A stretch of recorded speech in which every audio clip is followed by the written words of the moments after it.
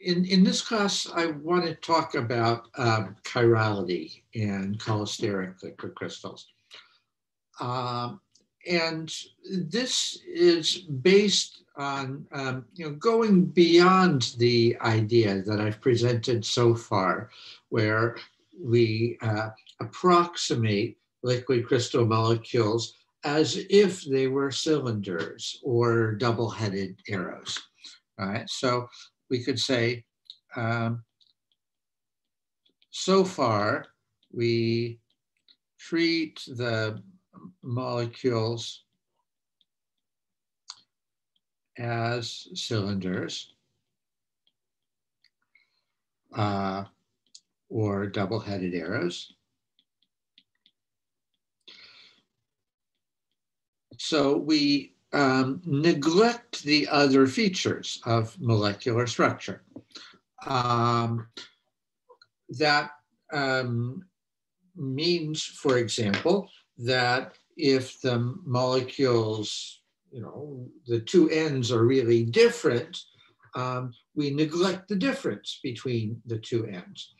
And that's usually a good approximation on a statistical basis, because as I presented to you earlier, in a nematic phase, we have some molecules that are pointing in one direction and some molecules that are pointing in the other direction. And on a statistical average, that aspect of the molecular structure cancels out, right?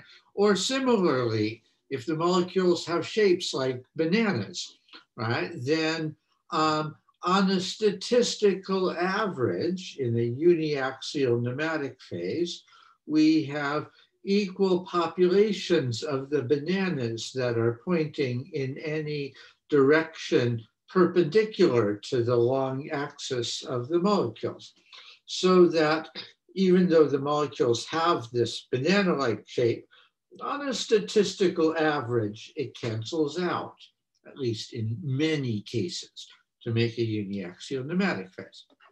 Okay. However, there is one aspect of molecular structure that doesn't cancel out, okay? And that aspect is chirality.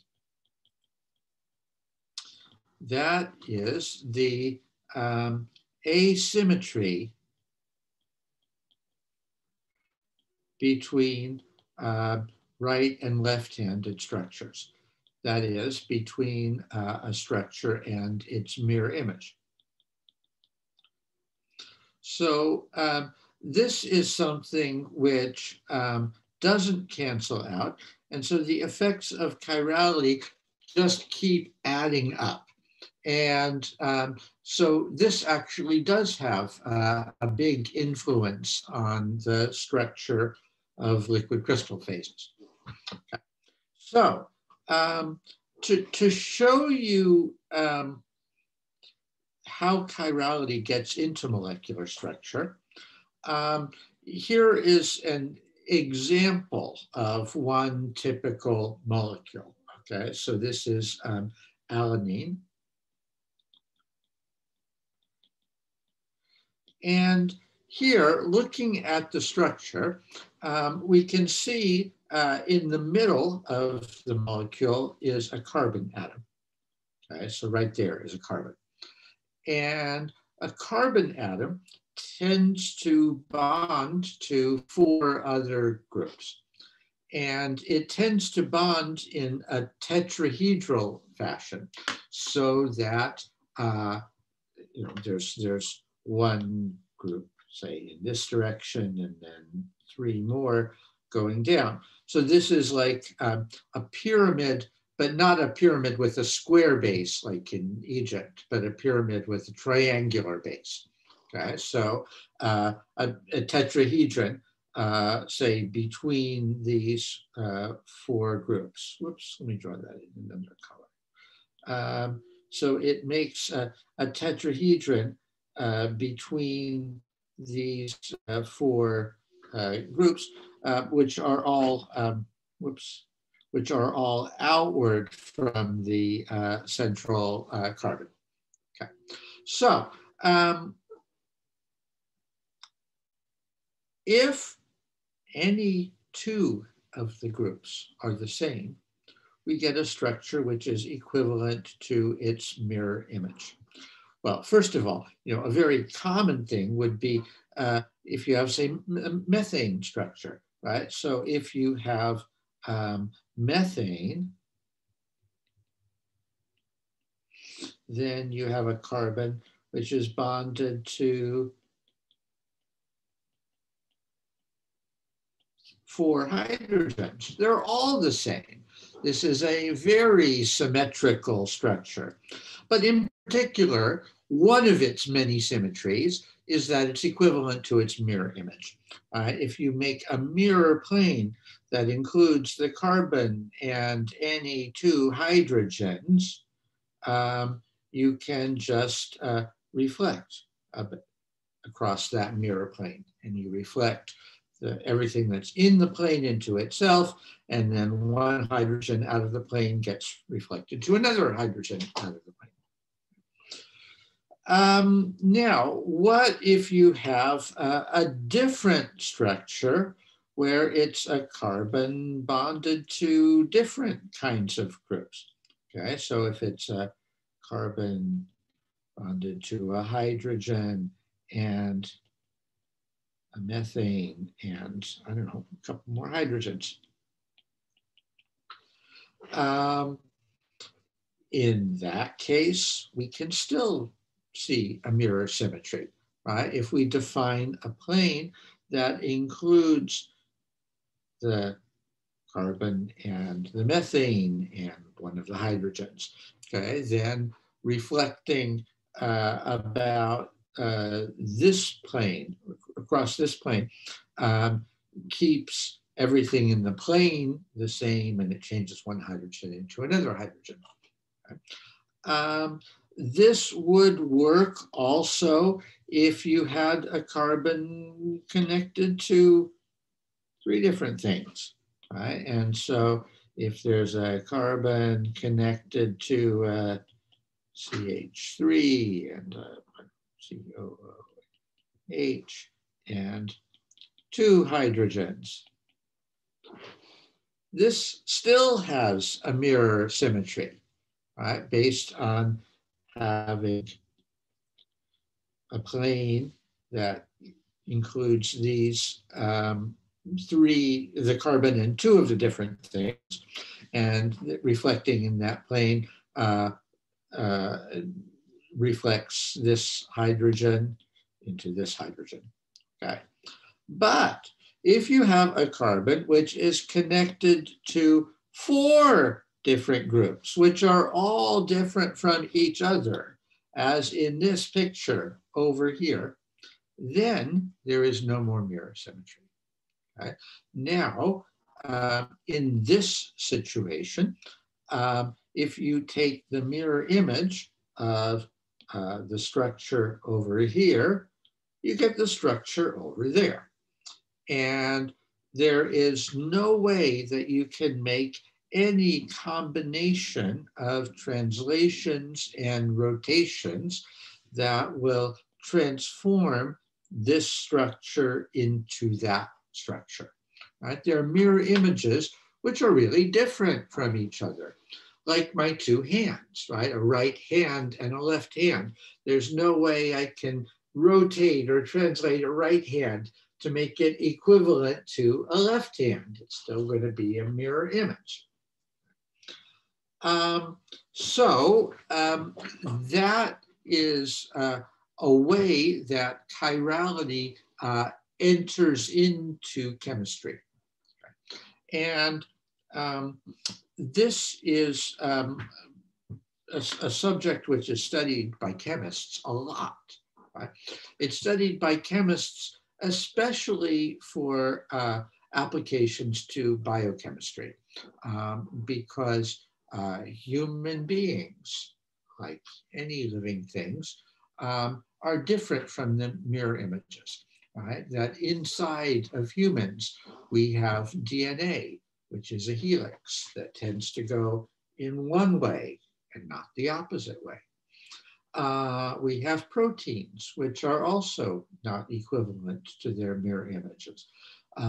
So the whole functioning of a biological system depends on having the correct handedness of molecules and not the mirror image. So when pharmaceutical companies produce drugs, right, it's often the case that one mirror structure of a drug has beneficial effects, and the opposite structure, the mirror image, is inert, or it could even be dangerous. And so it's a big subject within the pharmaceutical industry to produce the pure correct-handedness of a drug rather than the wrong mirror image. This comes into liquid crystal science also, right? So many liquid crystal molecules have chiral carbons. Okay? So here is an example of a liquid crystal molecular structure. So this is cholesterol benzomate. And in reading a structure like this, you recognize that each vertex here, where you see the corners of a hexagon, that's a carbon. Right? And some of these carbons are bonded to 4 different things. And in this picture, each of those carbons is represented by a star. Okay? So the star shows a carbon that's, has 4 distinct kinds of groups attached to it, like the alanine that I showed you in the previous slide. Each of those things is a chiral carbon, or people would say a chiral center. So there are multiple ways that you can make this structure, with each of those chiral centers being in a right-handed or a left-handed form. Okay. So I believe this is a subject which you may have seen in the course also from Professor Torsten Hegman. Is that correct for the material science students here? Yes? Yes, a lot of that. Right.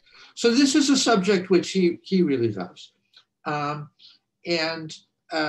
It's also a subject which I really love, but maybe I love it in a slightly different way than he does. And so let me tell you about my version of this structure, of this subject. Okay.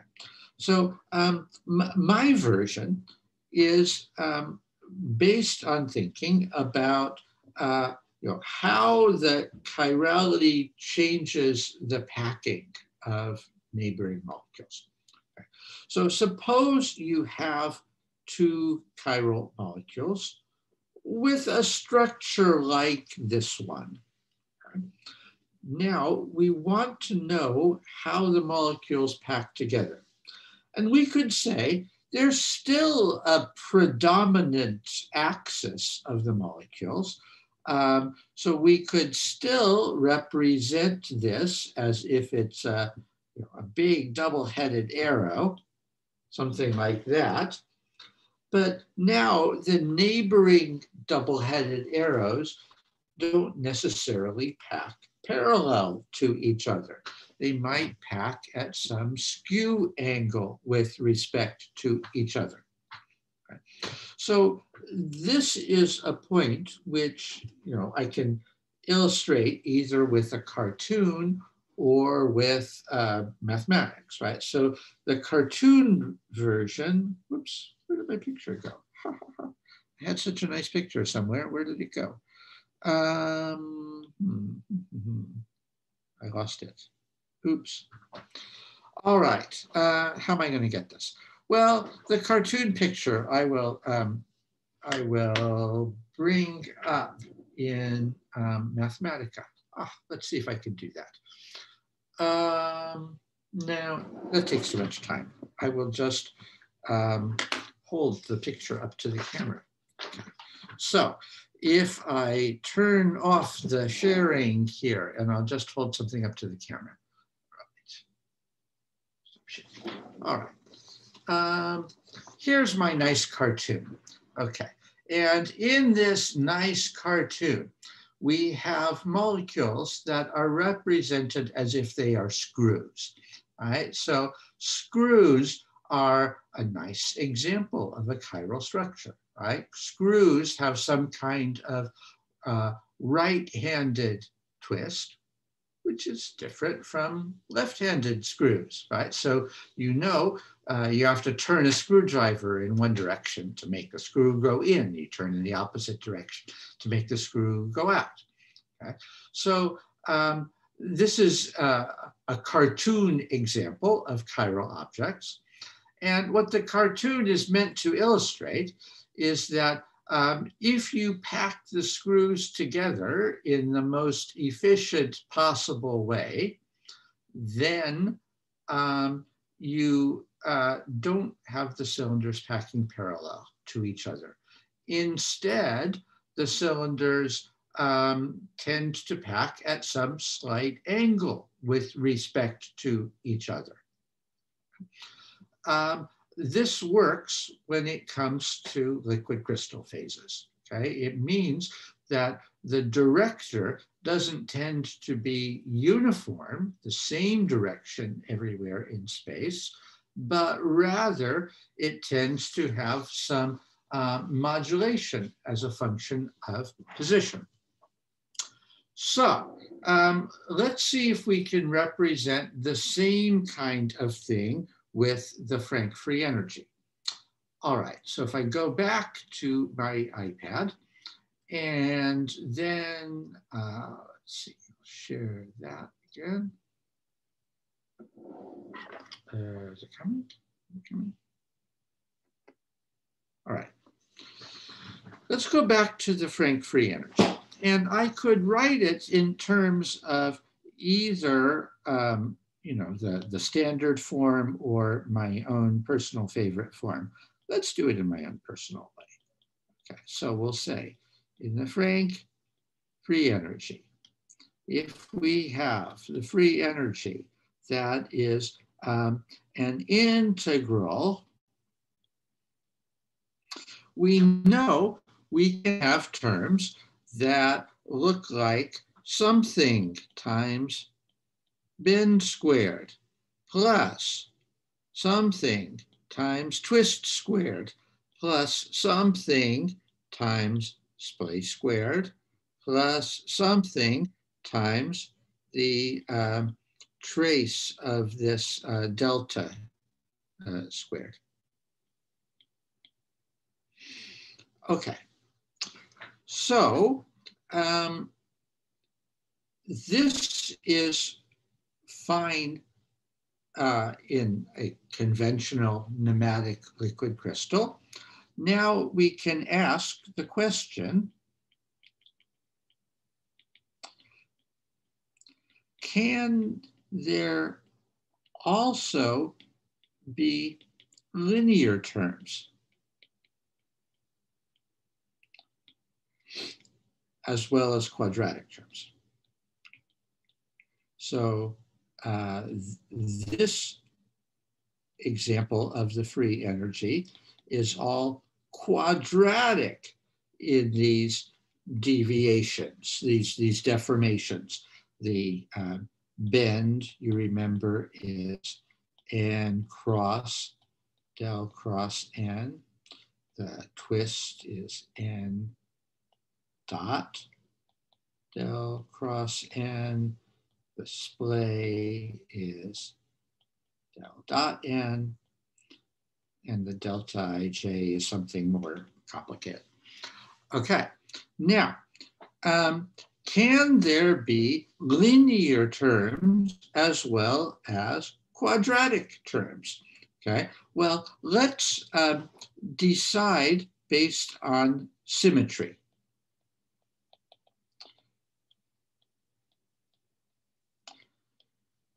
So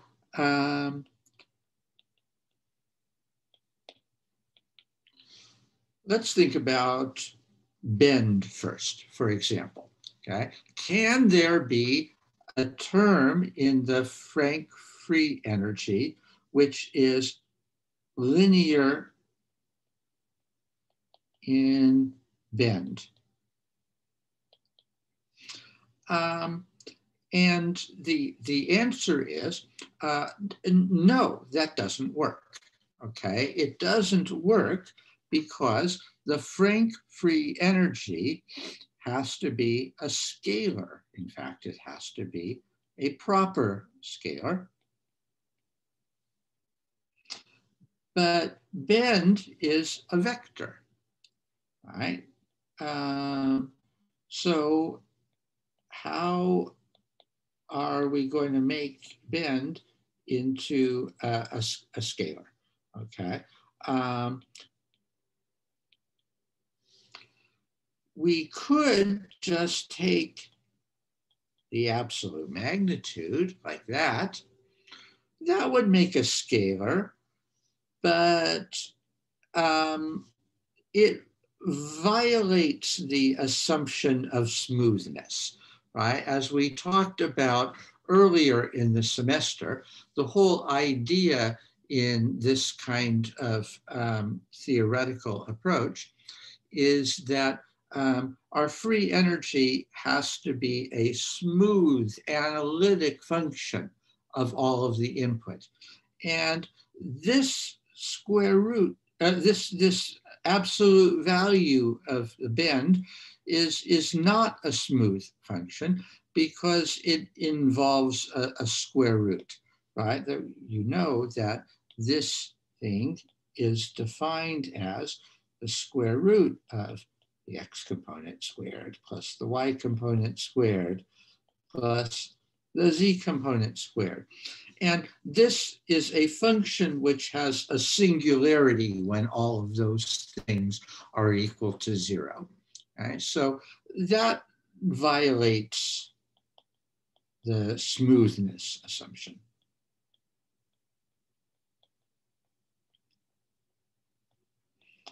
So if we don't want to violate the smoothness assumption, what can we do? Well, we could take the dot product of bend with something, but there's no other vector lying around to take the dot product of bend with. Right? So we have to rule this out and say, no, we cannot just have a linear bend term in the free energy. Okay, what else could we think about? How about something linear in splay?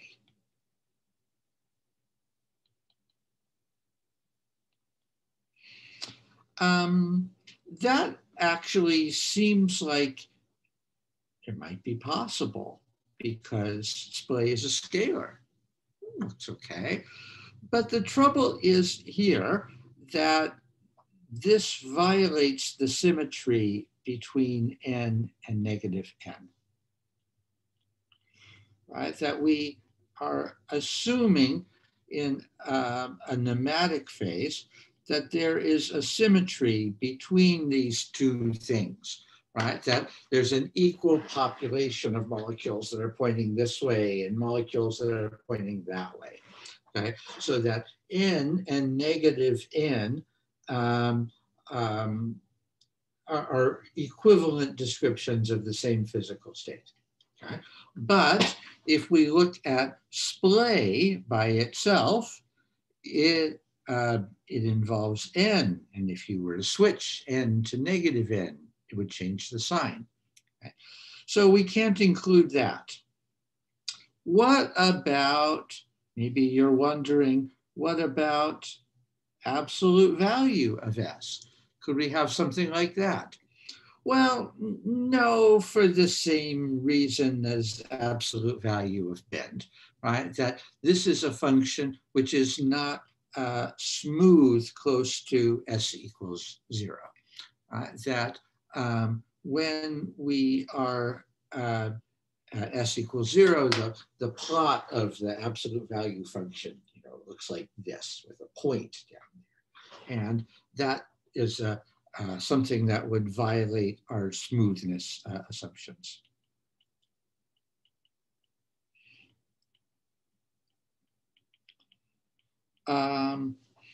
Okay, so we're not going to make something with either of those things. Let's try, what about something that's linear in this delta ij tensor? Well, we'll have to say no because it's a tensor.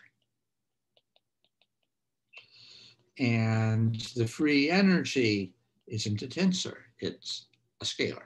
And so we can make a quadratic thing out of delta ij by contracting it with itself.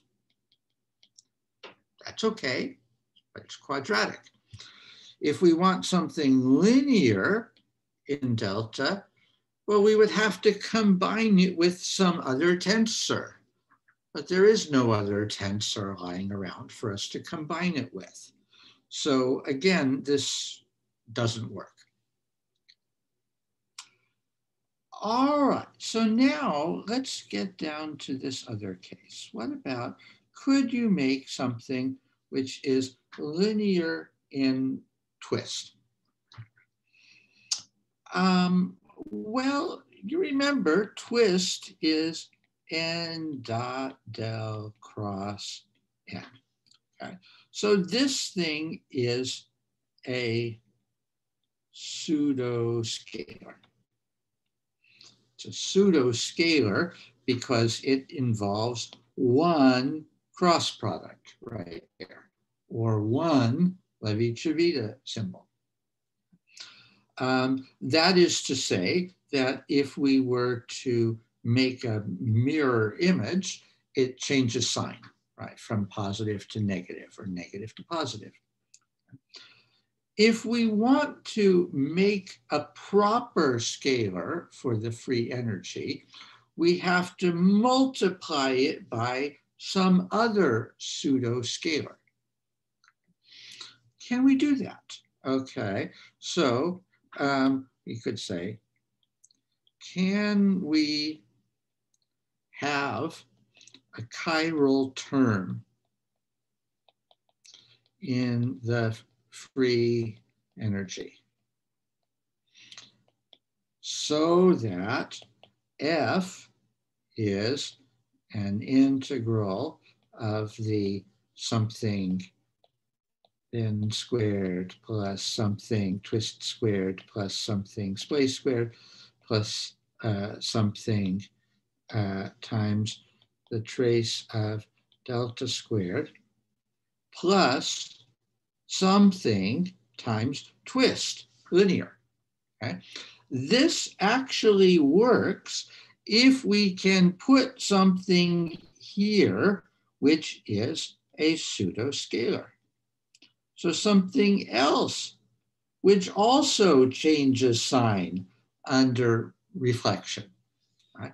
So that will change sign under reflection, and the twist pseudo-scalar will change sign under reflection, and then we'll get for the free energy a proper scalar, which stays the same under reflection. So can we do that, right? Can we find some pseudo-scalar to put there? Yes, if we have a chiral liquid crystal. If we have a chiral liquid crystal, then we could say there is some chirality parameter associated with the chiral liquid crystal. There, we could say there's a chirality parameter which we could define, for example, as the concentration of right-handed molecules minus the concentration of left-handed molecules.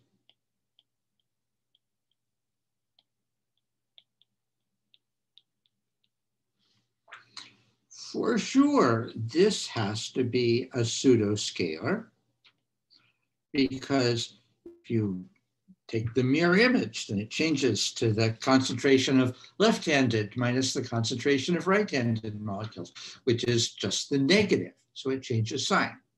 Okay? So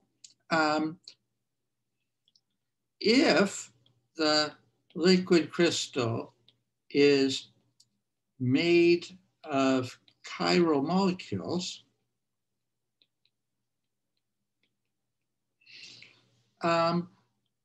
then this chirality parameter will be something non-zero.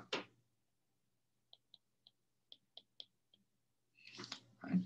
Then we could put that in here, in this place, okay, multiplying the twist.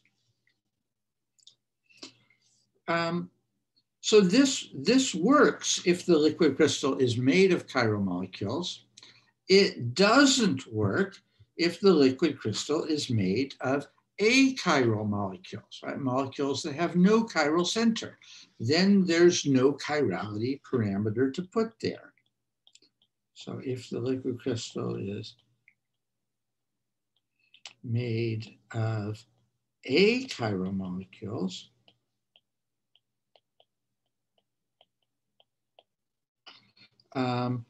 the chirality parameter is zero. There's nothing to multiply the twist by itself.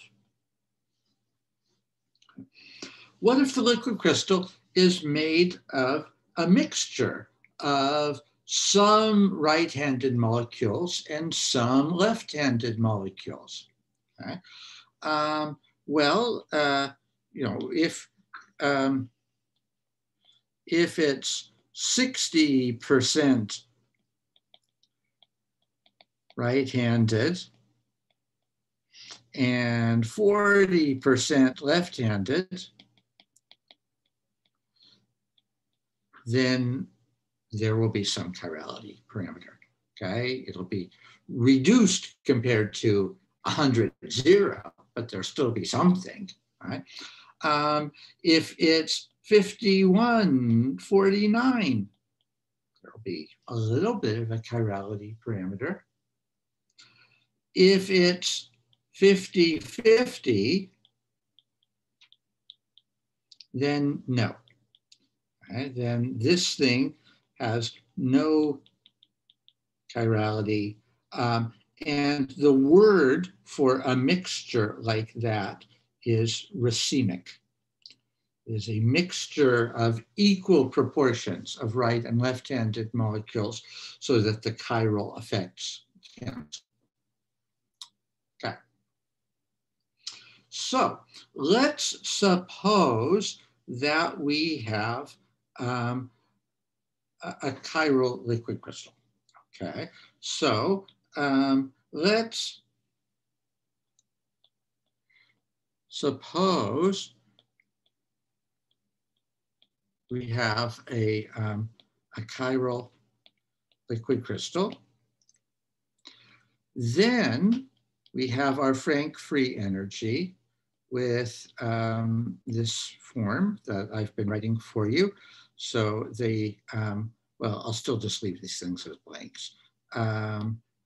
That is with something times bend squared plus something times twist squared plus something times splice squared plus something times this trace of delta squared, and then plus something times twist, where this is related to the chirality parameter, whatever it is for that material.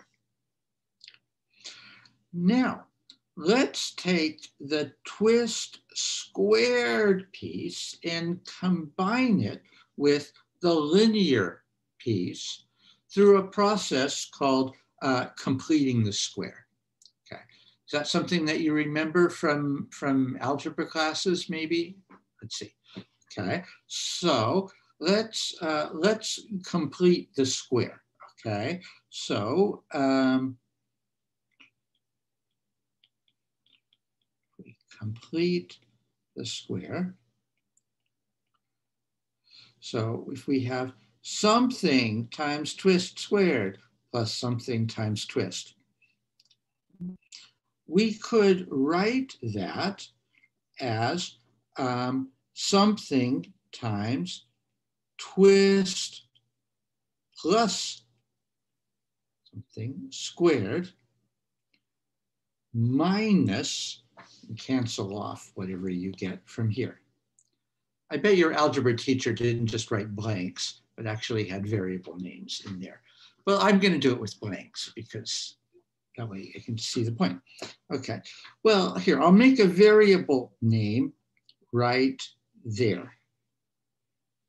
I'll make a variable name, okay? Let's call this Q.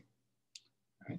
So then we could say, let's call this, here I will do variable names, K2 times twist, K22. Okay. And then I'll subtract off 1/2 K22 Q squared. Okay. So if I go backwards and write these things out, I could say this is 1/2 K22 twist squared, and this is K22Q. Okay. And the Q squared parts cancel here and there. Or if I wanted to adapt to the newfangled notation that I'm trying to introduce to you, I could say, what if I put in a K22 minus K24?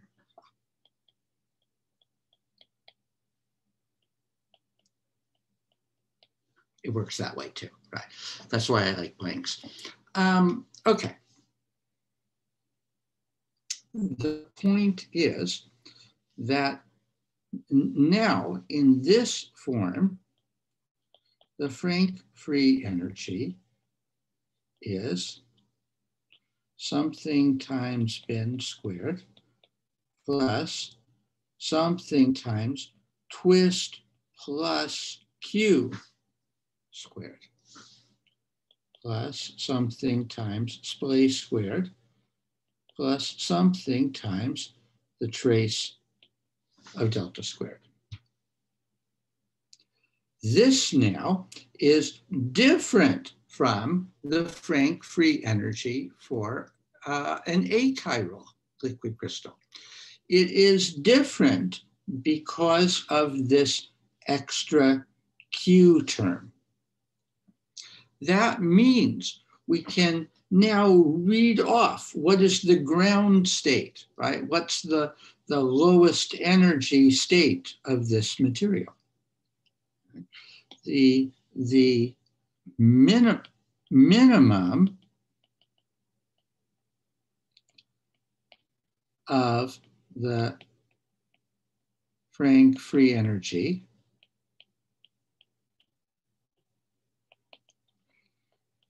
is now to have bend equals 0, splay equals 0, delta equals 0, but the twist not equal to 0.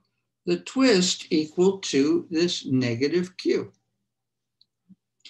This negative Q is something now proportional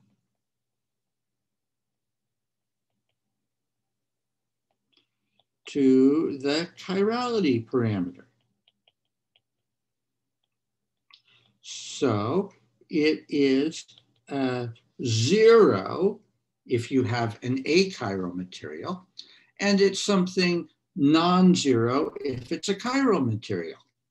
It could be positive with one-handedness of the material and negative with the opposite handedness of the material. All right, so now we have these 4 deformation modes, right? Bend, splay, delta, and twist. And we could say the ideal structure has 0 bend, 0 splay, 0 delta, and a specific non-zero twist. So that's what would minimize the Frank free energy. So now we can ask, is there any such structure? Right? Is it possible to make an n of r function with all those derivatives? Right? That these things are all derivatives of n, right? First derivatives of n. And so now we know what the first derivatives ought to be. Is there any structure that has all of those derivatives? Unfortunately, no.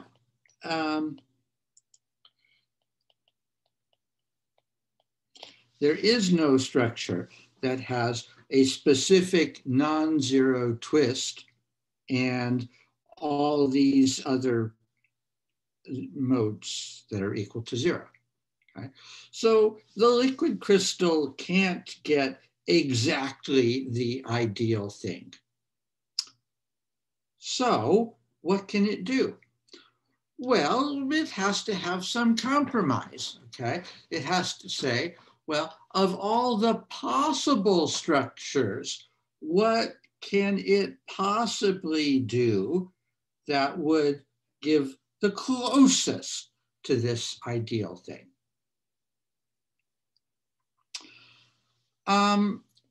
So there are 2 kinds of structures that arise in this situation. One, the most common answer is a cholesteric phase. A cholesteric phase has the structure that's illustrated here. Okay? This is a structure where the director, say, is pointing in the x direction at z equals 0. And then it rotates in the xy plane as you go up in z. So it rotates like a big screw. So this could be written mathematically as a director n, which depends on one coordinate, for example, z, and it would be the cosine of qz, the sine of qz, comma, 0. So this is a structure that rotates in the xy plane as a function of z. So we could look at this equation for n and calculate what are the derivatives of that. Right? And this is something which is worked out in the review article that I gave you to read a couple weeks ago. Right? And what I show in that article is that for this cholesteric phase, we have bend equals 0, splay equals 0, twist equals negative Q. Those things are all good, but we unfortunately have this delta mode is not equal to 0. So the material has to tolerate some of this delta mode in order to get the twist that is favorable. So this is one possible structure which occurs a lot, right? There are a lot of experiments which find this kind of a structure, okay? So it's a helical structure of the liquid crystal. What else could happen? Well, there is a less common possibility, which is called a blue phase. A blue phase actually has a much more complicated kind of structure, as illustrated in the pictures here. In this kind of structure, we have a twist of the director field like this. We have a lot of regions with a twist of the director field like this, okay? So this is what we might call double twist, because the director is varying as a function of X, going out like that, and it's also varying as a function of Y, going out like that. It's staying constant as a function of Z, going up along like this. Okay. So this is double twist in contrast with the cholesteric, which we might call single twist, because the director is only varying as a function of Z. Okay. So the double twist, this is something that I talked about when we were introducing the Frank free energy, and it's in that review article.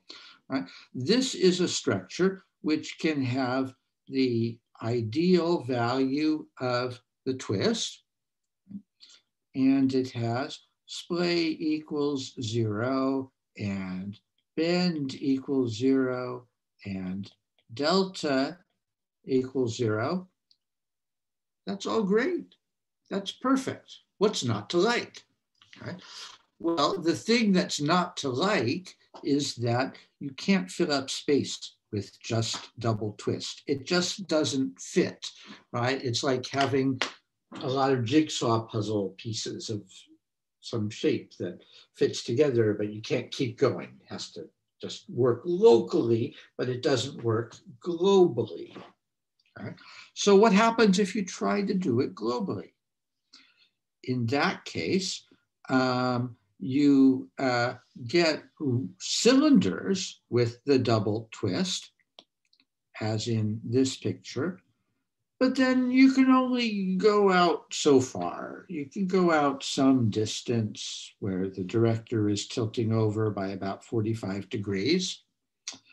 And then something else has to happen.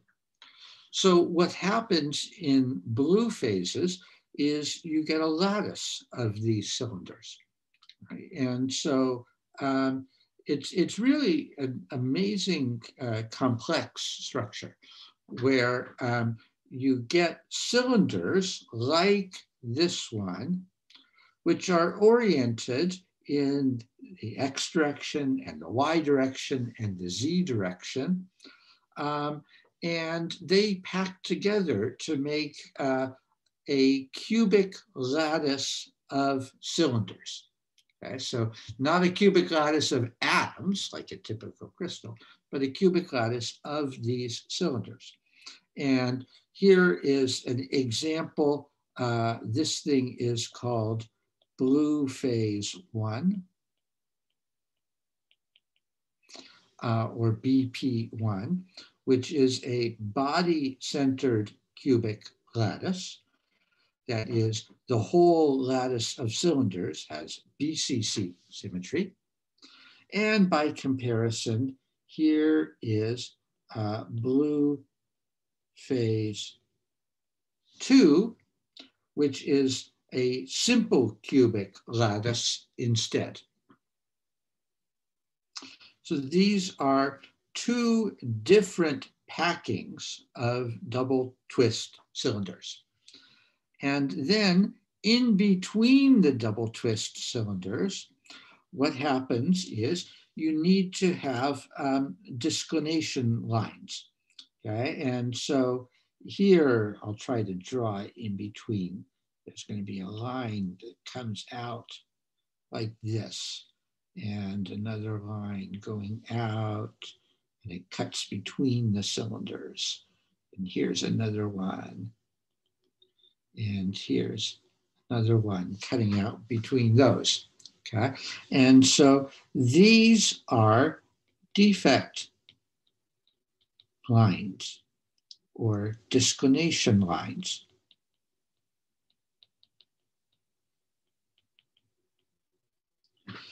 And so in the blue phases, we get a whole network of these cylinders separated by disclination lines. So this is a different thing that a chiral liquid crystal can do instead of a cholesteric phase. So which will the chiral liquid crystal do? Will it make a cholesteric phase or a blue phase? Well, that of course depends on the minimization of free energy, okay? And so you could say in a cholesteric phase, there's the ideal amount of twist. That's good, but there's also some delta. That's bad. In the blue phase, there's the ideal amount of twist. That's good. But there's also all these disclination lines. That's bad. Okay? So to get the balance between these two things, we have to ask, which is worse, having the delta mode or having disclination lines? And either is possible, just depending on different energetic parameters of the liquid crystal. But most commonly, the liquid crystal will form a cholesteric phase. And so this is the typical thing that happens if you have a chiral liquid crystal, whereas the blue phase is an unusual thing that can happen, but not the normal thing. All right, so this is my sort of very quick story about chirality and how that leads to both cholesteric liquid crystals and also blue phases. I'm sure it's different from the story that you might have gotten from Professor Torsten Hegmann, because he thinks about chirality also, but in a much more molecular point of view. That's all right. It's good that you get different points of view and you can try to integrate them together. All right, I will stop talking for here, and I'll be glad to answer any questions about this subject or anything else that's on your mind as we end the semester and begin to get ready for the final exam.